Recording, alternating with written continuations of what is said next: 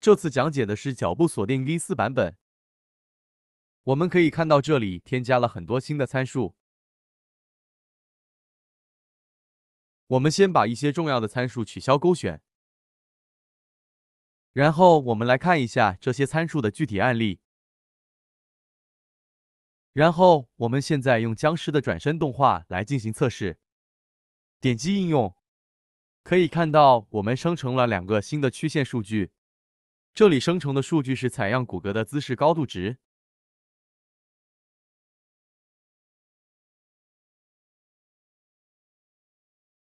我们现在把它转换至0到1的 alpha 曲线数据。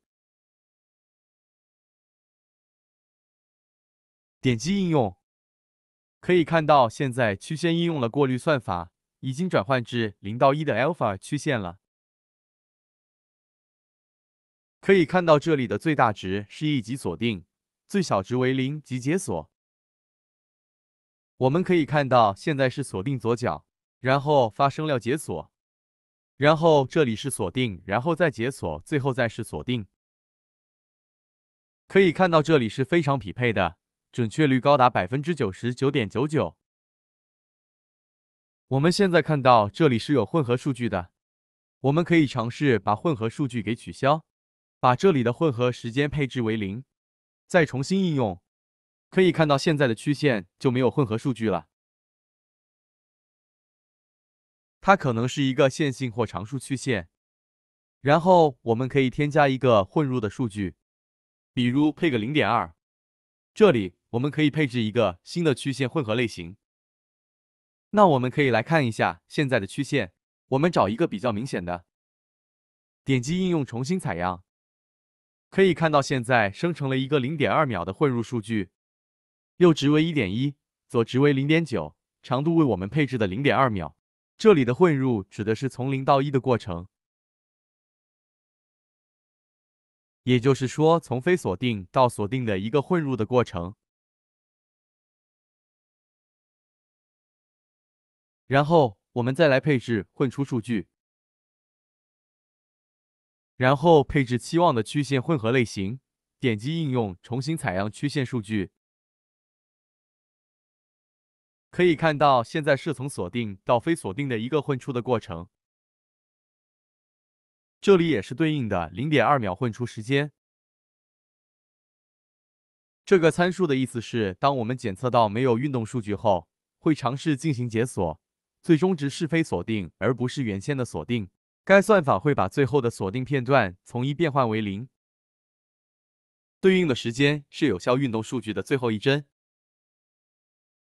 该动画从 2.433 秒之后就没有任何运动数据了，所以在这个时间点后都可以设置为解锁，因为这里的锁定是没有意义的。勾选该参数，点击应用重新采样，可以看到这里的曲线从 2.43 秒开始解锁，进行 0.2 秒的混出。我们尝试把混出时间配置为0，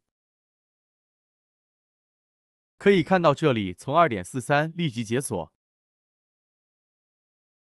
配置对应的混出数据，就可以达到一个平滑的混出效果了。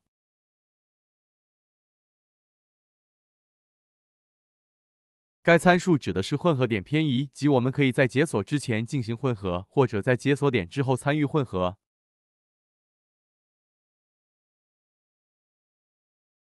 我们把参数配置为0，可以看到混出的时间点发生了变化。混合开始时间值的计算方式就是等于解锁点加混出时间乘以偏移值。我们可以通过该值来控制不同的混合效果。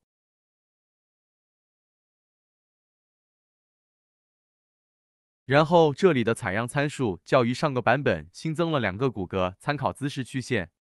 这里输出了每帧采样骨骼的姿势高度值，也就是说当前高度距离地面的差值。我们可以在地面高度数组里进行重载，输入我们期望的地平线高度。这里会根据输入的地平线高度进行重新采样，判断脚步是进入地面或者离开地面。现在该算法添加了智能纠正模式，如果我们采样的数据是无效的，我们默认会获取第一帧的姿势高度作为地平线，然后再次进行采样。该方法会对误差较大的动画进行模糊采样。该参数可以避免曲线出现反转的情况，比如0:1的过程中突然变到了1:0。